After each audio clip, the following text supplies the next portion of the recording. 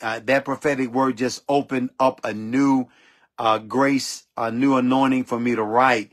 So I love the prophetic. It will stretch you, activate, impart, release. Keep moving in the prophetic, people. Keep prophesying. Keep receiving the prophetic word of the Lord. I've been doing a lot of prophesying on this broadcast. I've been stirring myself up to prophesy. I'm going to do it again today as we talk about the eye. The eye. And here's a verse, interesting verse, Proverbs 22:9. It says this: whosoever has a bountiful eye will be blessed, for he shares his bread with the poor.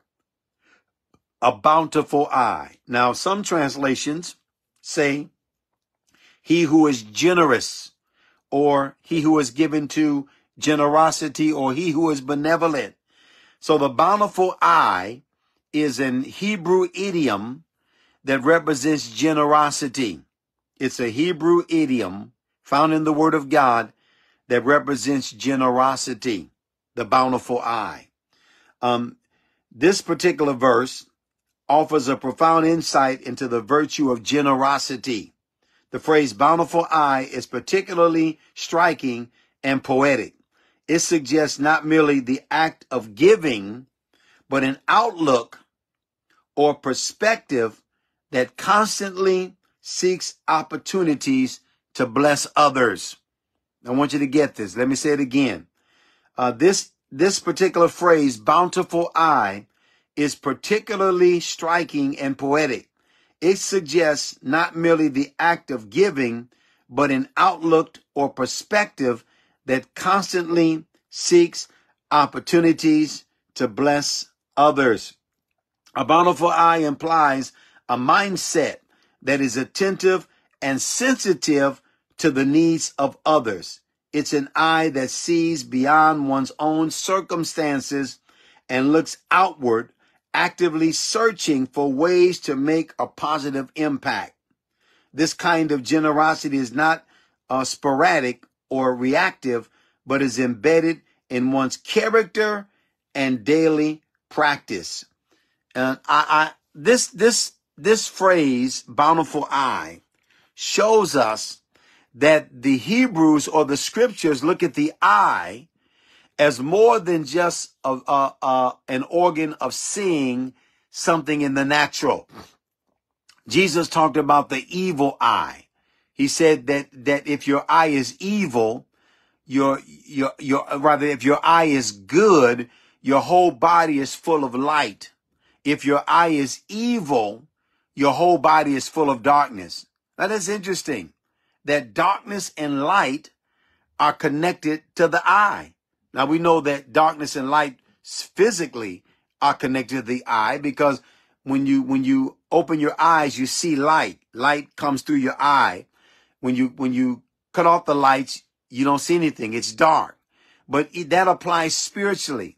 And so the scriptures look at the eye or the eyes and not just what you see physically, not just an organ of sight, but the eyes actually are a picture of the character, the morality, the integrity, the generosity.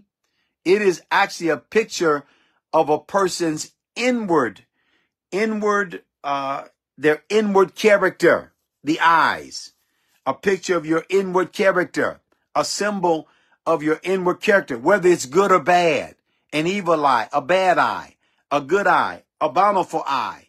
And so your eyes are very important, what they represent spiritually, how you perceive things, how you look at things. Some translations interpret the evil eye as being envious, being jealous, or the evil eye as being selfish or stingy. A bountiful eye is being generous, being benevolent, looking out for the needs of others, being compassionate, giving. We should pray for a bountiful eye. We're going to do that today. Praying for a bountiful eye is about asking for the grace to develop the generous perspective. It's a request for the ability to notice those who might be overlooked, to have the empathy to understand the needs, and willingness to act in a way that brings relief and joy. Such a prayer aligns one's heart with a continual readiness to share and support others, fostering a community where kindness and generosity are prevalent. So the eye represents kindness. It represents compassion. It represents generosity. It represents integrity. It represents a good moral character.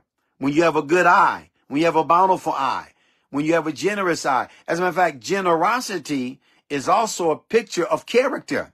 The righteous are generous. The righteous are benevolent. People that are unrighteous tend to be selfish and stingy. Selfishness and stinginess is a sign of bad character. It's a sign of a bad heart. From the abundance of the heart, what comes out comes from the heart. Evil things come from the heart. And so generosity, kindness, grace, giving, compassion. Giving is more than just giving an offering or blessing someone. It's more than that. People sometimes don't understand the power of giving and what it represents. You show me a stingy, selfish person, I'll show you someone that does not have a good heart. You show me a kind, benevolent, generous person, I'll show you a person with a good heart, full of light. The light of the body is the eye. If you have an evil eye, you're stingy, you're selfish, you have no love, no compassion, no mercy. You overlook the poor. Here's an interesting verse of scripture. It says that he that closes his eyes to the poor shall have many a curse. It's Proverbs 28 and 27. It says, he that giveth unto the poor shall not lack, but he that hideth his eyes shall have many a curse. Or he that turns his eyes away from the poor, he that shuts his eyes to the poor, he that closes his eyes to the poor, he that does not see the poor, does not recognize the poor.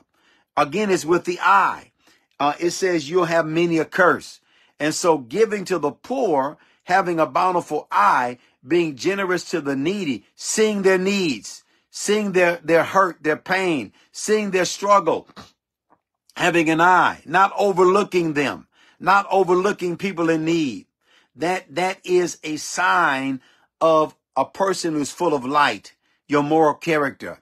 So today I want to pray for you, and I want to pray for myself that I'll always have, and you'll always have, a bountiful eye. You'll always have a generous eye. You'll always have a compassionate eye. You'll always have an eye of love. You'll always have an eye that recognizes the needs and sees the needs of others. You'll always have an eye that does not overlook people, does not ignore people, does not shut your eyes to people. And the Lord said, even as you open your eyes to the needs of others, I will open my hand to you. As you open your eyes and give to the needs of others, especially the hurting, the poor, those who are in trouble, those who need help, as you open your eyes to them, as you develop a bountiful eye, as you walk in generosity, as you walk in compassion, as you walk in benevolence, I will cause my grace and my blessing to pour upon you in ways you've never known before, and your body will be full of light. You'll walk in revelation, you'll walk in light, and remember that I am light and I am love.